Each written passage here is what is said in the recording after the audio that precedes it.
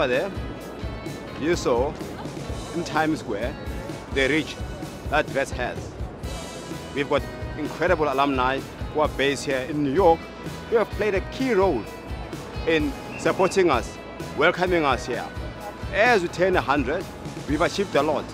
Nobel Prize winners, including Nelson Mandela, come from Wits. We've turned 100. It's a great year for us. We look forward to more to come, to another 100, 200, even 1,000 years. It's a beautiful moment and a privilege to be a South African and a very, very proud Witsie. We can be very proud of Wits as an institution, as an African institution, as a South African institution, and what we can offer to our country, to the region, and indeed to the world. I am a proud Witsie. We are in New York celebrating 100 years of Wits. My name is Galala and I am a proud Witsie.